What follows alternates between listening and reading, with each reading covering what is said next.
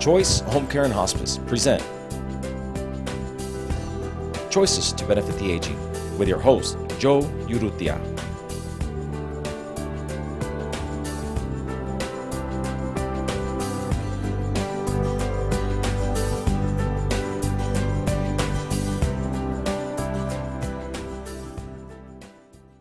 Welcome to Choices to Benefit the Aging. I'm Joe Urrutia, Community Senior Service Coordinator for Choice Hospice and Home Health. Welcome to our program today. Our topic for this week is the 2000 National Healthcare Decision Day events, which is being held by UMC, University Medical Hospital, and through the El Paso County Attorney's Office. And our guest today is Joanne Bernal, the El Paso County Attorney. Welcome to our program, Joanne. Thank you, Joe. Thank you for having me. Joanne, what is the purpose of the 2012 National Healthcare Decision Day? Okay. National Healthcare Decision Day is a national event which is designed to bring attention to a person's ability to make healthcare decisions for themselves and to encourage the community to start a dialogue and a conversation about end-of-life decisions. So National Healthcare Decision Day, as it's called, really goes to trying to stress to an individual that you have the right to make healthcare decisions for your own body and for your own future. So as part of National Healthcare Decisions Day, my office, the County Attorney's Office, in conjunction with the University Medical Center, provides free what are called living wills for people. And a living will, if I might explain, Please. is actually a legal and binding document. This is a document in which a person can tell healthcare professionals precisely what they would like happen to them, what kind of medical treatment they would like if they were unable to make those decisions. And so there's two different scenarios. For example, the most obvious kind of case is a case called the Terri Schiavo case. Mm-hmm. Many of your viewers may have heard about Terri Schiavo. Oh, if not, can you give us an explanation of Sure. that case? She was a young woman that lived in Florida who suffered a traumatic brain injury. And what ensued, or what followed, was a long, protracted legal battle between the husband of Terri Schiavo and the parents of Terri Schiavo. The doctors had declared that Ms. Schiavo would never be able to use her brain function again, would never be able to live without artificial means of sustaining her.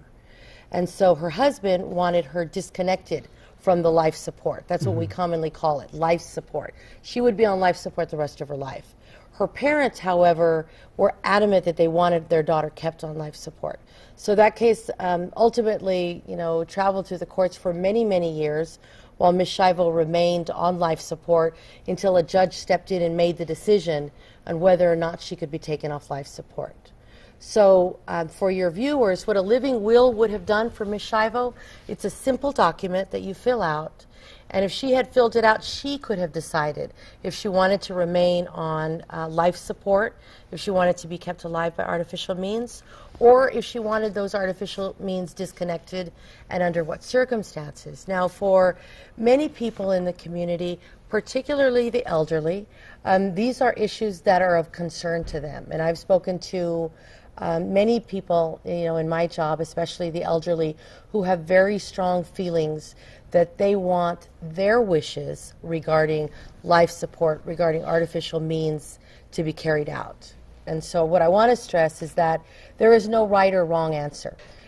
For religious reasons, for personal reasons, for many reasons, a person may want to be kept on life support indefinitely.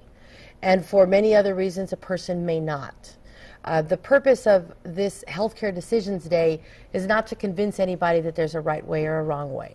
The purpose of our trying to offer this free service to the community is so that a person, an individual, makes that decision themselves and doesn't have others make that decision for them. Do you find that being a Latino community here in El Paso, and I come from a hospice background, and I see this on a daily basis, meeting with families and patients that the subject has never been broached. And I mostly see it among the Latino community that they do not want to talk about end-of-life End-of-life issues are very difficult. And even to broach the subject upon giving the education of hospice, even the word hospice has a bad connotation to them. You know, it's bad news, not knowing that we're there to support them in this journey. And now when you start broaching these type of subjects, I guess, do you find that in the Latino community it's something that is not wanting to be touched on, and why? Right. I think you're right. I think that it is I think end-of-life discussions are always difficult, regardless of your community or your culture.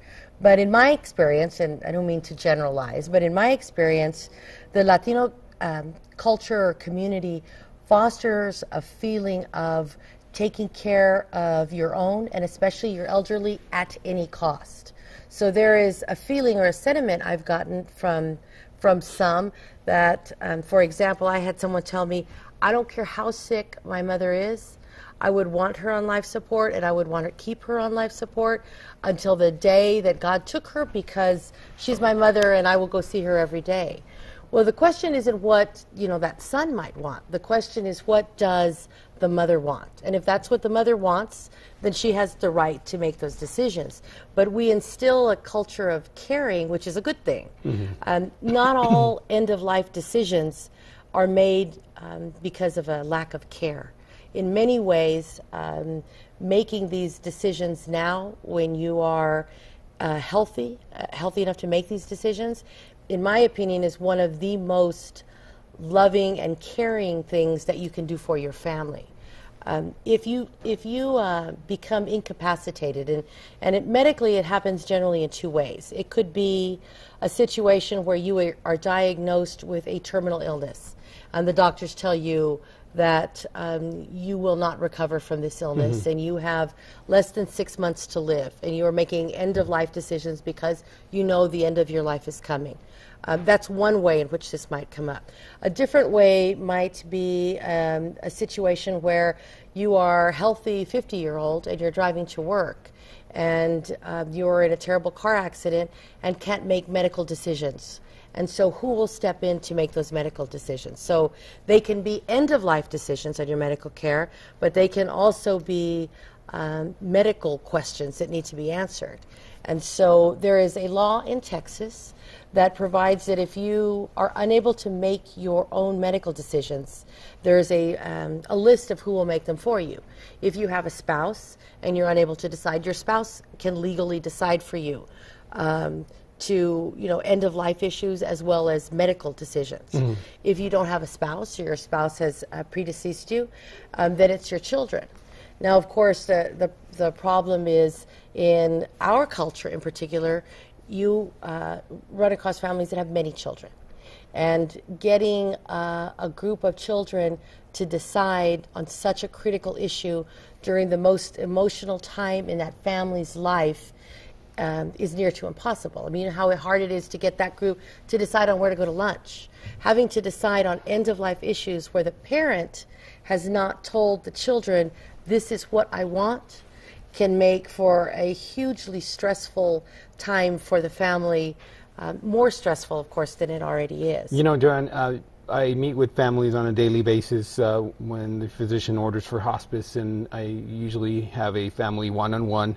And with our Latino culture here, it's a families are 8 to 10 children, and to sit with them and explain the programs to them and explain to them about a do not resuscitate form or a living will, it's very challenging. And at a critical moment that you're talking to them, they're grieving and they're confused.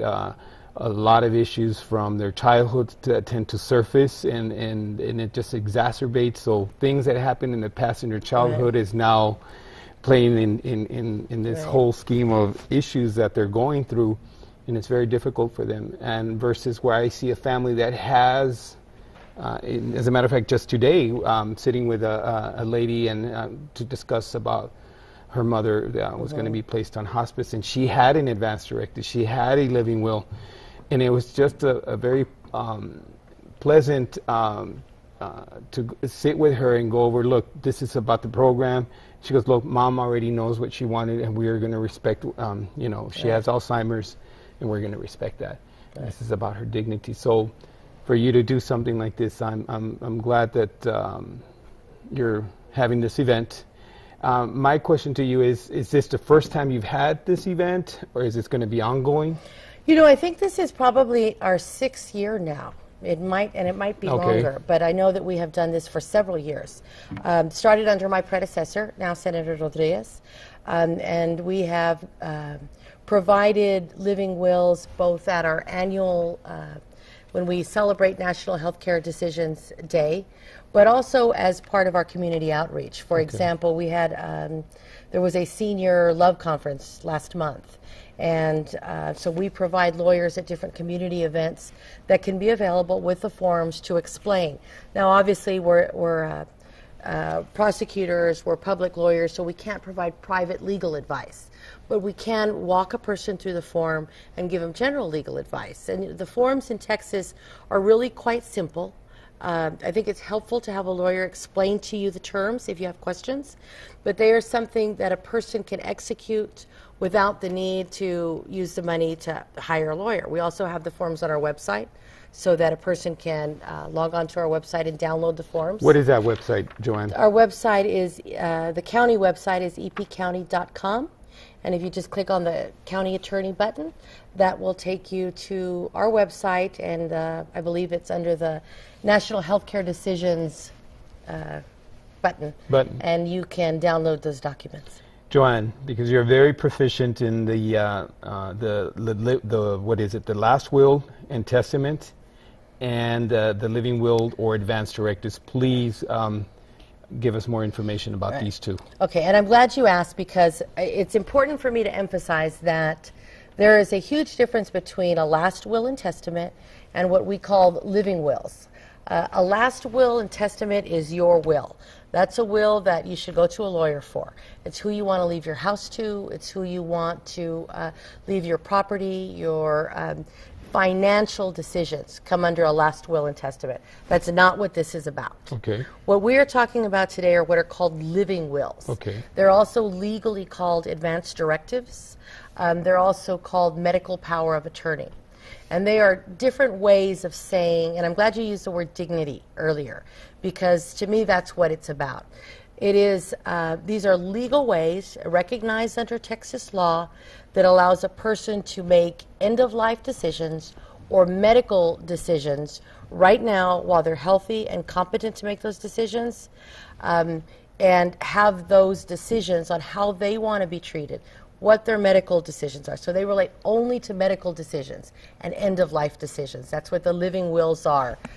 It's while you're living, you tell what you want to happen when you're not in a position to make those decisions. Joanne, once a person fills out the living will, or again, which is the advance directive, is it already engraved in stone that, okay, this is already set in stone and it's, you know, it needs to be, go by what I have written on this piece of paper and signed off? Yes, I mean, it's very, very difficult to challenge it. Okay. I mean, there could be very limited circumstances where maybe a person would try to prove that they weren't competent to sign that, but that's actually quite rare. You know, my experience has been, and like I said, we've done this for several years, is that it is a real relief to a family. It's a difficult decision, but I think my experience has been that for adult children, they would much rather know. It is, like I said, it's a loving thing to do, to take that decision away from your spouse or your children, or if you're, you know, an adult, a young person, where your parents would make that decision. It's a loving thing for them to do because there is a natural part, association of guilt in these decisions. And so I can speak from my personal experience with my mother, and having, obviously, I've had this conversation with her, and she is adamant that she does not want to be kept on artificial life support, that she would like to be kept comfortable with whatever medication. She doesn't want to be in pain. But these are things that she's communicated to me, and she's written it down. She has communicated it to my other siblings, and so she's, you know, thank God, perfectly healthy, and we're not in a situation where we have to deal with this.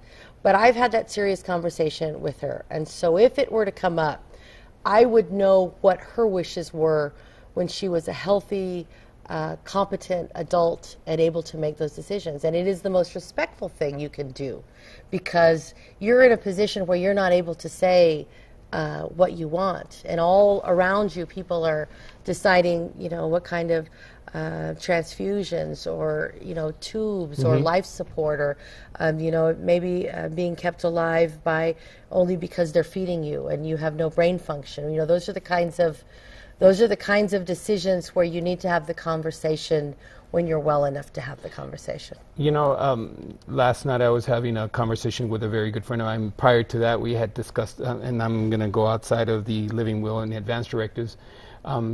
She wanted to know, I don't know where I want to take my husband, if I'm going to bury him here or take him to, you know, where I'm going to, we never wanted to discuss that. And it was so difficult for her, and I kind of felt the pain for her, because she's seen him sick, and now she's having to make this decision now, and it's just, it's a burden now on her that she says, I don't know what to do.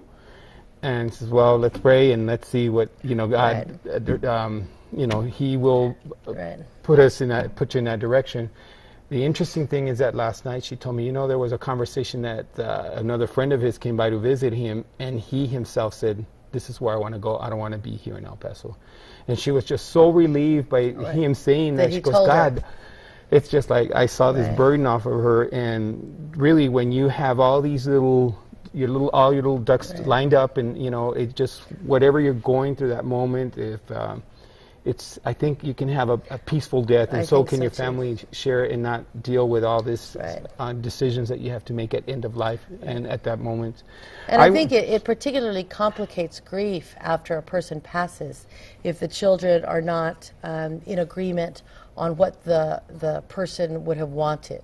And so it's that complicated, you know, unable to just mourn and celebrate the life of someone if there are some of the siblings feeling like, you know, their mother wouldn't have wanted that, their mother would have wanted life support or not wanted life support. So it's something that can stay with children for many, many years. I want to discuss about the advance directive. Who can prepare an advance directive, and how old do you have to be? You have to be 18 years old, okay, and anyone can prepare it. That's why we have them on our website. You can prepare them yourself. There are directions that are contained on the website that give you a little bit of information. If you would like assistance, I would remind your viewers that on Friday the 13th, and I'll make sure that I get the dates right, on Friday the 13th from 9:30 to 6 o'clock, we will have a kickoff event, and that's where we will have the forms there. We will have lawyers from my office, together with UMC staff, available to fill out these living wills, so that if a person wants to fill one out, you go to UMC, meet us in the lobby on April 13th, starting at 9:30, and we will help you fill it out. We will have witnesses available, because it needs to be signed by 2 witnesses. We'll have witnesses available that can witness the document for you, so when you leave, you will have your living will completely filled out. And then, of course, we'll also have a clinic on Saturday, April 14th from 10 to 6, also at UMC. Okay, again, so the kickoff event is Friday, April 13th, and you said 9:30 a.m.? 9:30 to 6. 9:30 to 6, and this is at the UMC lobby, University Medical Lobby. And what was the other? I'm sorry, so that's the second one is Saturday, April 14th? Yes, ma'am. From 10 to 6, and that's at Bassett Center, is that correct? Yes, I've been corrected. I said UMC, I was wrong. Saturday, it's Bassett Center. Joanne, what should you tell your loved ones about the care you do or do not want? How can you broach this subject with your family? What is your advice? Right. You know, that's a difficult one, and I think it depends on the family dynamics. What I have seen work that is very successful is to bring it up in a situation where you're not sick. You know, like you described with your friend. It's much harder when you're in a real-life situation where someone is ill. But when you're healthy, you know, for myself, for example, I have an advance directive. I don't think you're ever too young or too old to have one. I have an advance directive.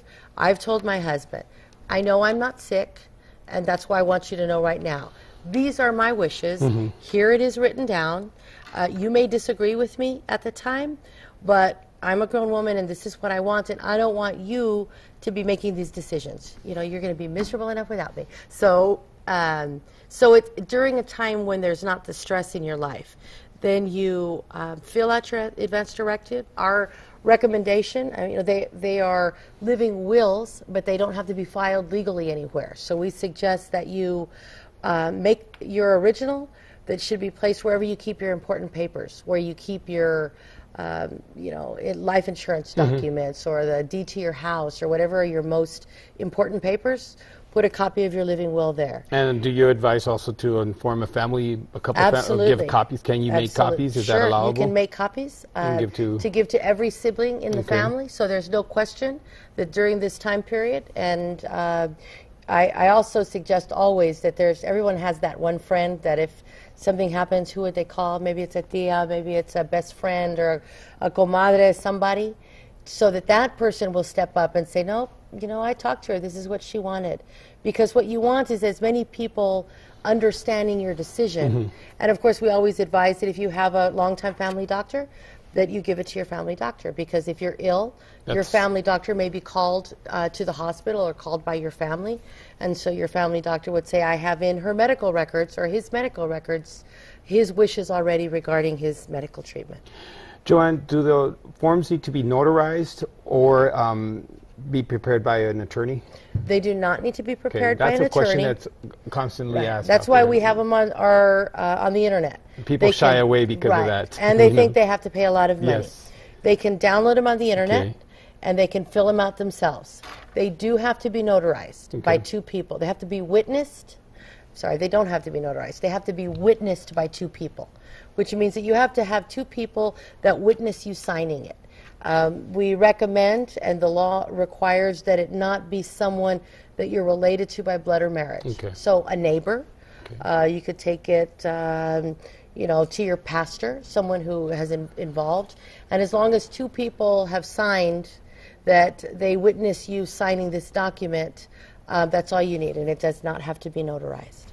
It's interesting that we're having this conversation. Working as educator with hospice and end of life, I always say, I'd like to get patients during the end, not at the end, because during the end we're able to process all this paperwork, and during a 6 month period that it's allowable.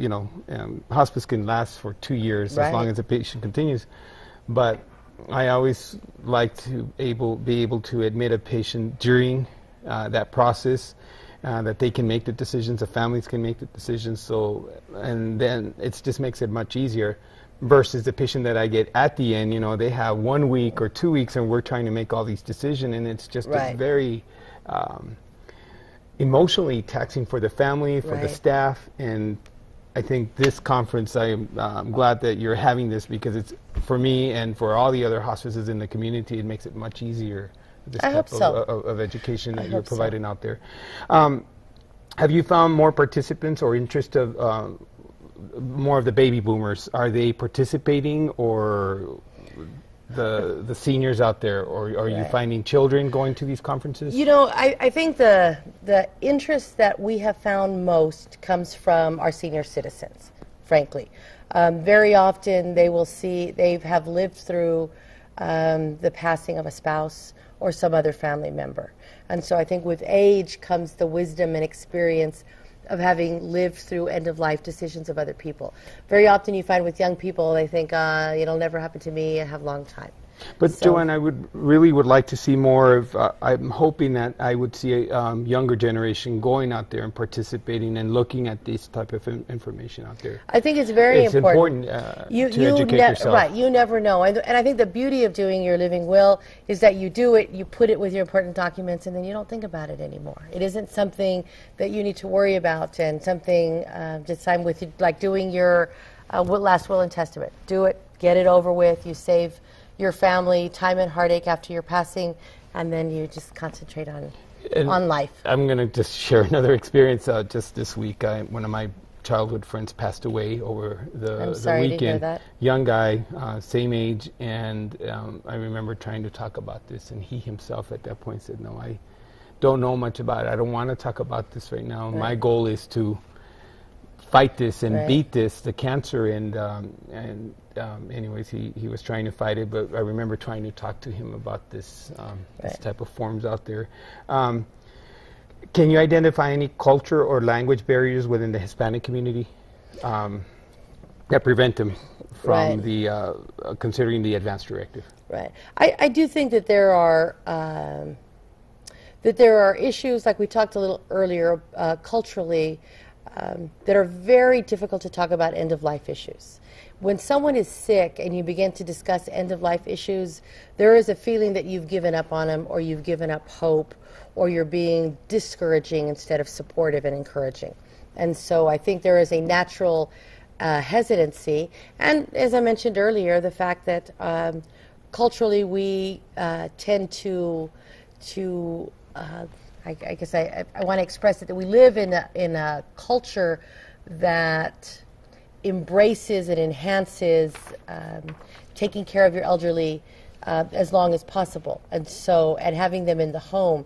And so where that's a great and beautiful aspect of our culture, it doesn't mean that these decisions shouldn't be addressed, because they will face everyone at some point or another. Blood transfusions. What can you tell me about that in advance directives? Right. In advance directives, and like I said, there's two forms. The advance directives, and during those decisions when, those times when you're unable to make medical decisions. And then there's a medical power of attorney. And the medical power of attorney, you can lay out precisely what medical decisions, you're not expected to die, right? This is a situation where maybe you're having a serious surgery. For religious reasons, there are many people that do not want blood transfusions. And as an adult, you have the right to decide that you don't want those transfusions. And so your decisions that you make regarding your body and your medical decisions should be yours, and should be made not when you're in the hospital in critical condition, but with thought and with dignity and with the advice and consultation of your doctor, perhaps. I mean, you take this form to your doctor and tell them, this is what I want, and have that discussion. Joanne, just because we're running out of time, and I never thought about the blood transfusions, and I'm glad we discussed this. And the other one is, since we're really running, what are the consequences of not having a living will? Right. The consequences are, if you are in a position where you can't make medical decisions, that unfortunately that decision will be left to the people closest to you, and probably the people most distraught. And so having a living will alleviate them of that burden and that guilt of making very difficult decisions, and at the same time gives an adult the power and the dignity to make those end-of-life decisions at a critical time. Awesome. Again, they can go to your website. Please give us a website. epcounty.com and go to the county attorney website. Or you can join us April 13th at University Medical Center from 9:30 to 6, or Saturday, April 14th from 10 to 6 at Bassett Center. Joanne Bernal, honestly, this has just been an awesome. I've enjoyed this interview today, and it's something that really comes close to heart to me. And I want to invite the public out there, please go to this conference. It's a very important information out there, that you have attorneys and healthcare providers that can help you with this.